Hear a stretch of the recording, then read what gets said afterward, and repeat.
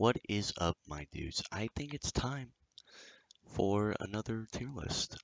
As you can see, I got a haircut that is irrelevant to this video, but it just makes me look better, and that's important. Okay, so I'm going to be doing another waifu tier list, and the reason why I'm doing that is because I have watched 4 highly dense waifu animes since the last video, and my tier list has about nearly doubled in amount of waifus from last time. Um, and yeah, we're just gonna have some fun with this. So the 4 animes that I've watched from the last video are ReZero, which has a bunch, Clannad has a bunch, and then Darling in the Franxx, which is why I'm making this because I've been getting a lot of talk about how 02 isn't in my list. So we got 02 this time. I'm saving her for last. We're gonna see where she ranks on my list. And then the other one I watched was Kaguya-sama season 1. I haven't seen the half of season 2 that's released yet. But yeah, we are going to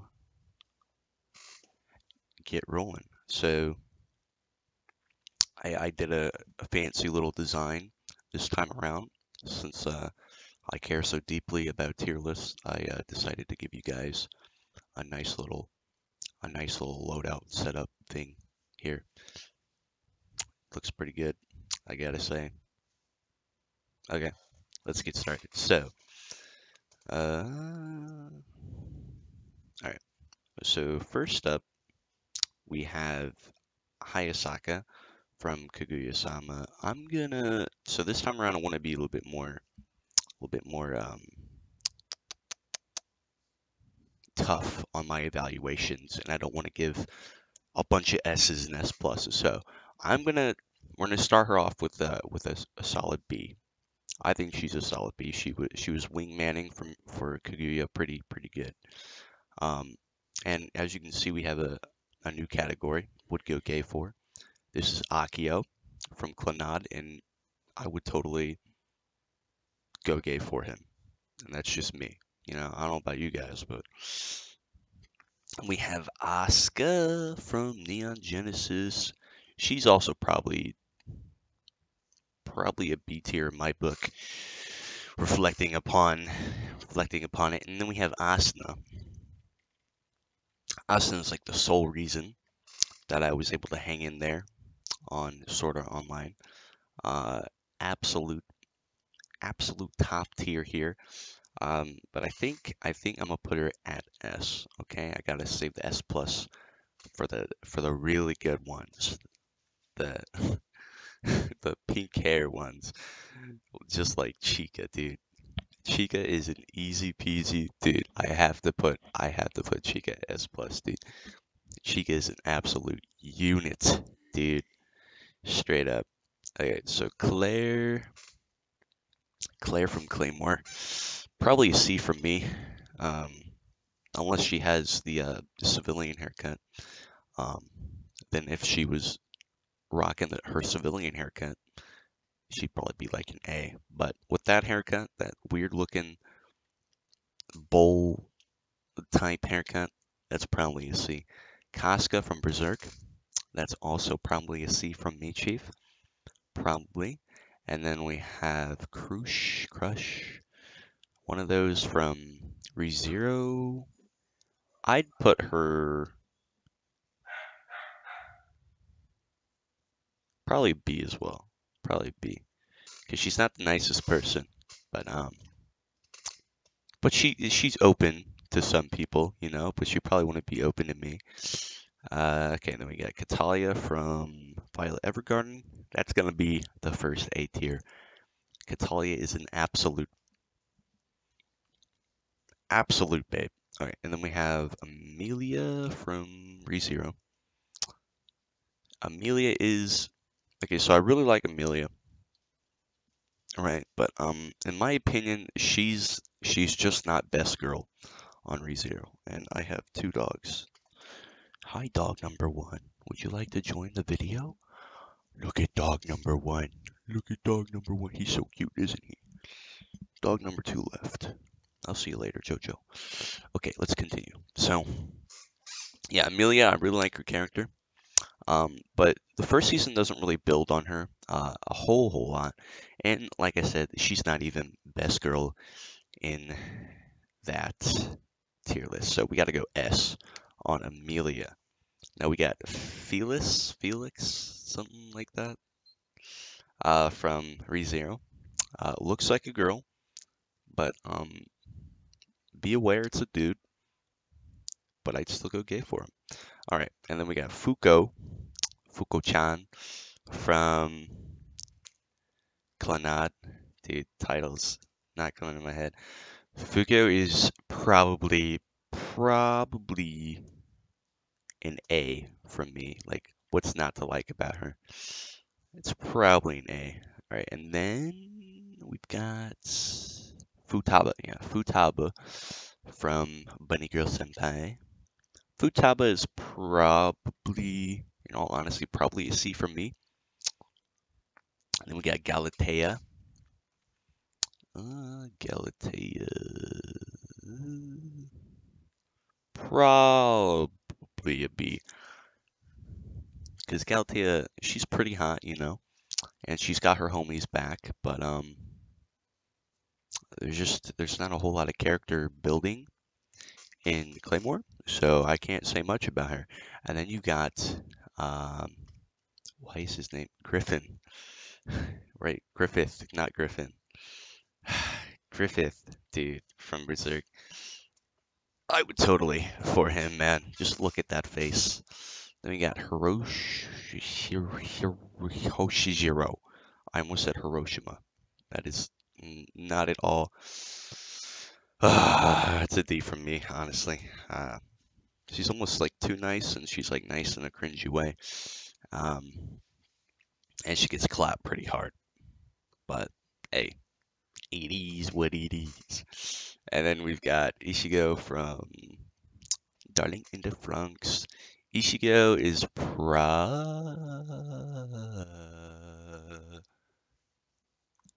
probably an A. Think I'm gonna go A for Ishigo because I really like Ishigo's character.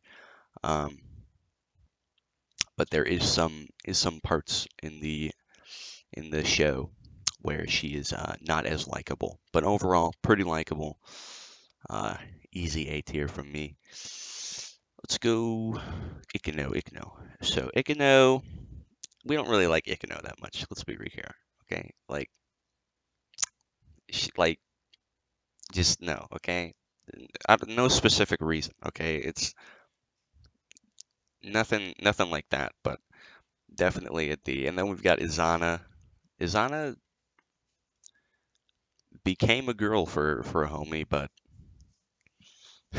like apparently in the anime there's like no like people without a gender, and then like once you choose your partner, then you choose your gender. But even then, not not my type. And then we've got Kaide-chan, which would be an easy S plus if she wasn't underage. Throw her in there. But Kaide-chan, I would uh,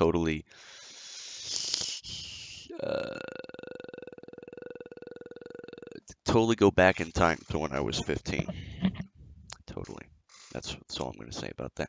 Kaguya, that's an easy S tier from me. Uh, there's some parts of Kaguya that I don't really like, but she also is really smart. But she's also condescending. But some people like that kind of stuff. Some people want girls to be condescending to them. I don't know, dude. Then we got Kokoro, right? Kokoro. She's probably like one might say she's a S word. One might say that, but that's no. I go A. I go A. Honestly, all around is probably an A from me. And then we've got no, that's this Katomi. Got Katomi from Clannad. Katomi. She's also hella smart. Uh, she's really bad at the violin. I think I'm gonna go B on her. I think. And then we've got Q. Kyo. Kyo's probably an A from me. I kind of like her character a lot. That gym scene was hilarious. It's like my favorite scene on Clannad. If you don't know what I'm talking about, just look it up. Gym scene. It's pretty good. And then we've got Lucy. We got Lucy here.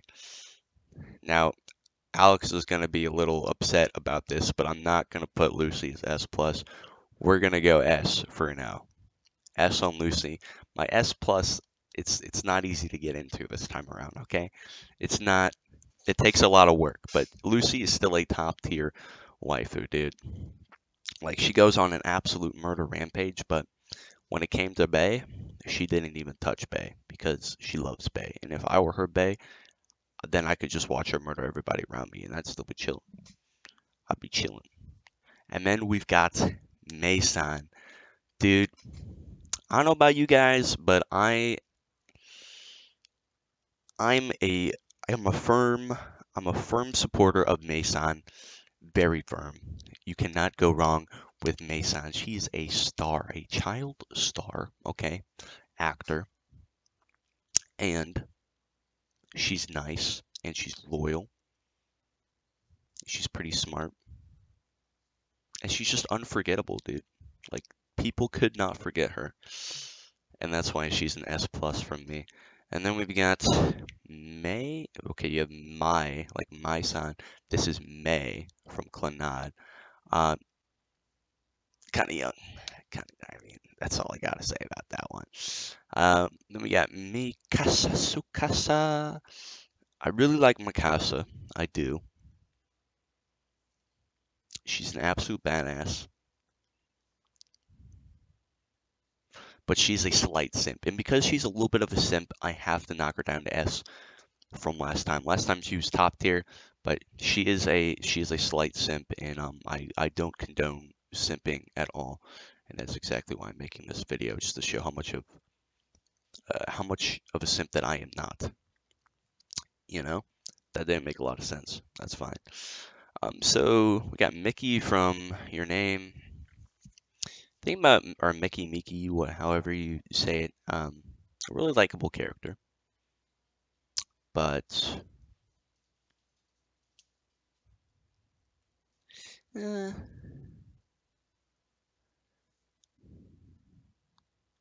probably B. Probably B. That one was kind of hard to pinpoint because in a movie you don't get as much character building, you don't get to see as much stuff, so it's a little bit harder.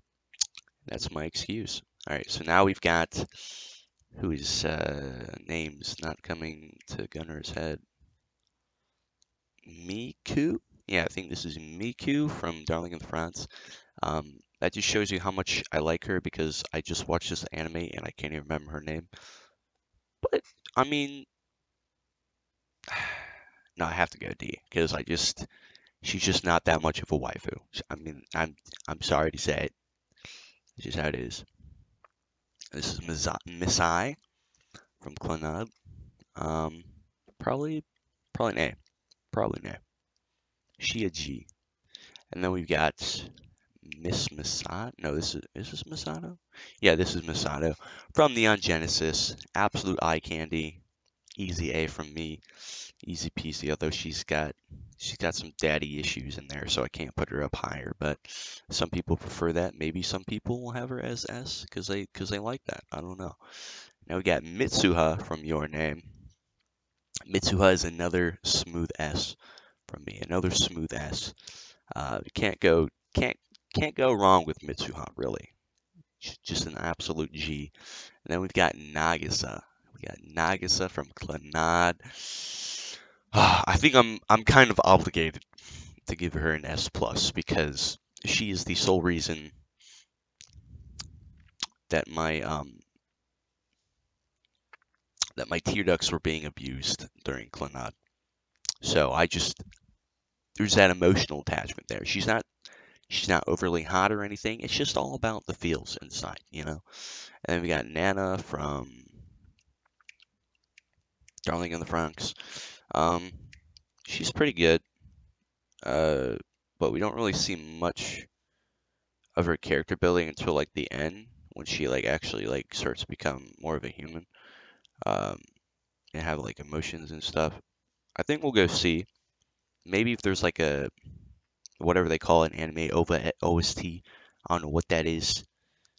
So if there's something like that with her, maybe she'll go up higher. Maybe we can look more into her character, although that's never gonna happen.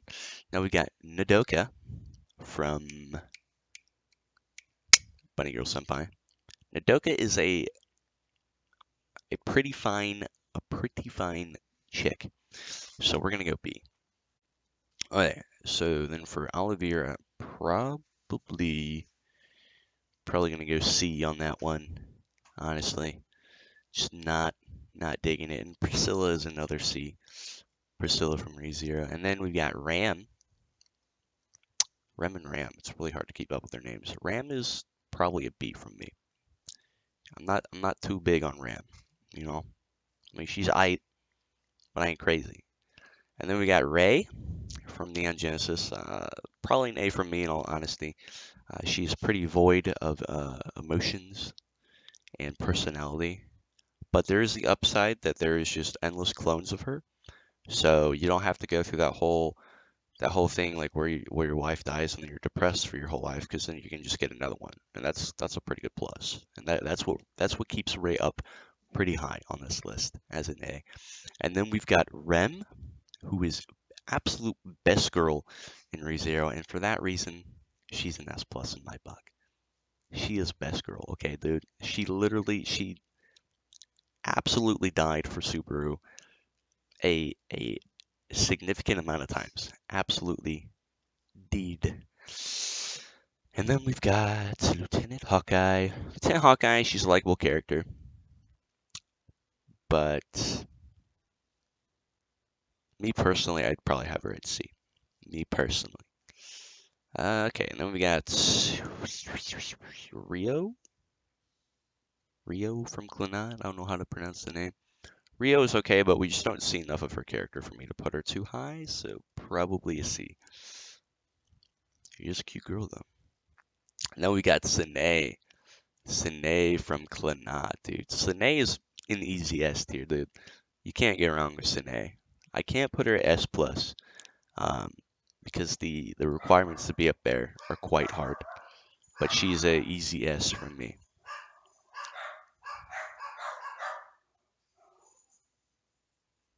I don't know if you can hear those dogs, but we will continue along. So we got Teresa.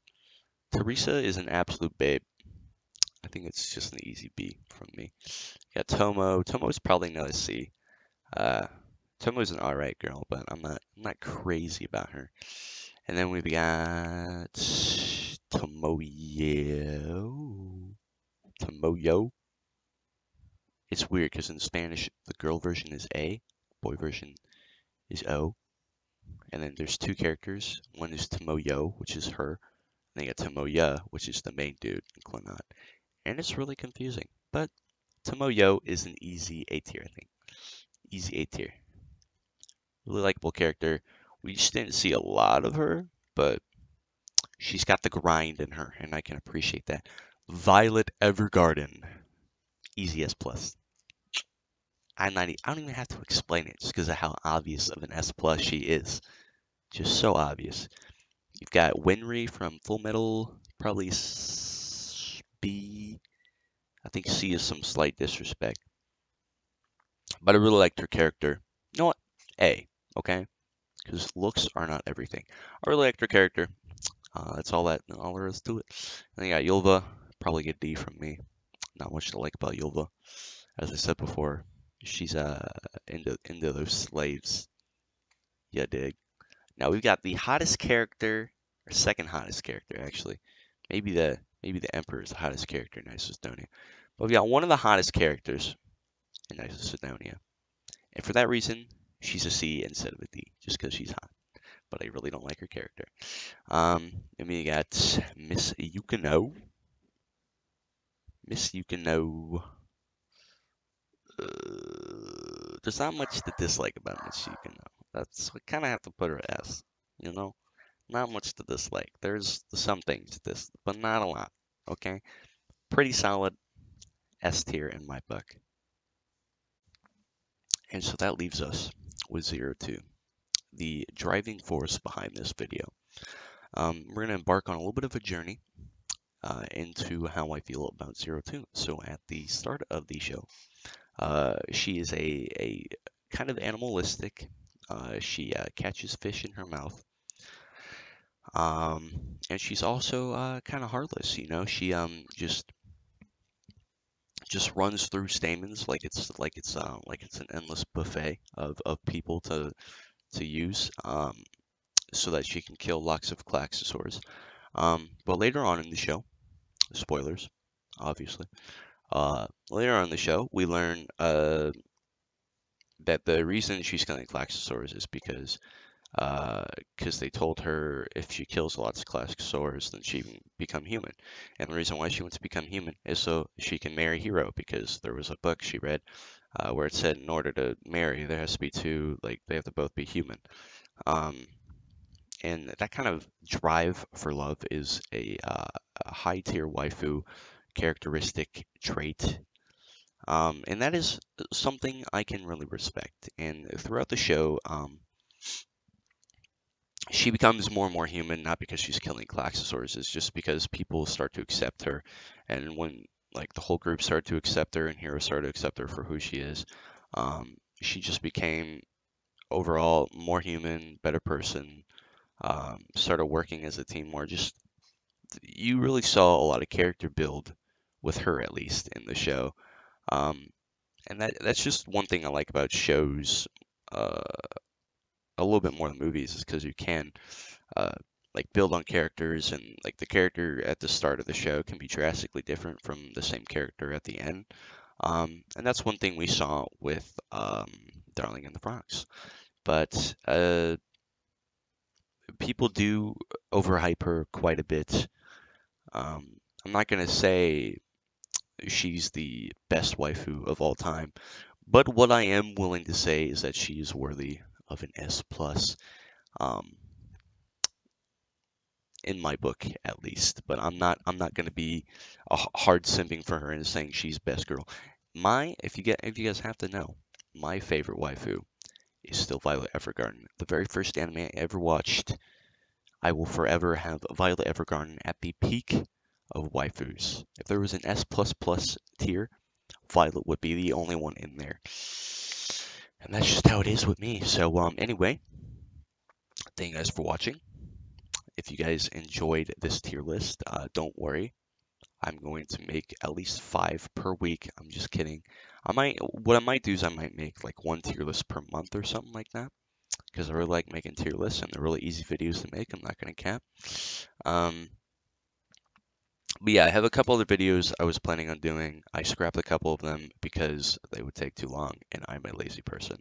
But I do have some video ideas that I am going to post. But yeah, this is my tier list. I hope you guys enjoyed this video. I also, before I leave you, I made a My Anime List account, which I'll link in the description, and you guys can check that out. I haven't currently added anything there yet, but right after I'm done posting this video, I might work on it a little bit.